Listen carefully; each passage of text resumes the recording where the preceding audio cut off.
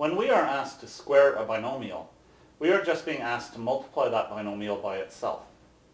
Our example is x minus 3 squared. This is the same as x minus 3 times another x minus 3. At this point, we are just multiplying two binomials.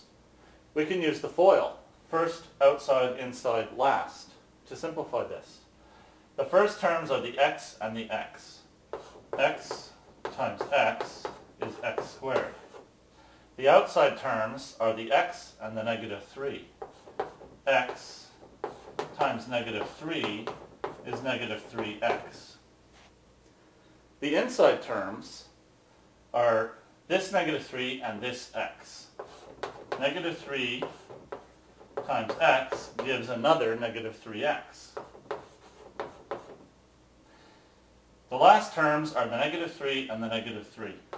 Negative 3 times negative 3 is equal to positive 9. Now we just have to combine these four terms into a polynomial expression and simplify. X squared minus 3x minus 3x plus 9 has two similar terms in the middle, minus 3x and minus 3x. This simplifies to x squared minus 6x plus 9.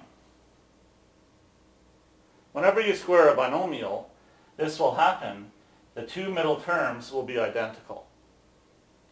Squaring a binomial is the same as multiplying two binomials. All you have to do is rewrite the expression so that it looks like two binomials multiplied, and then do the FOIL.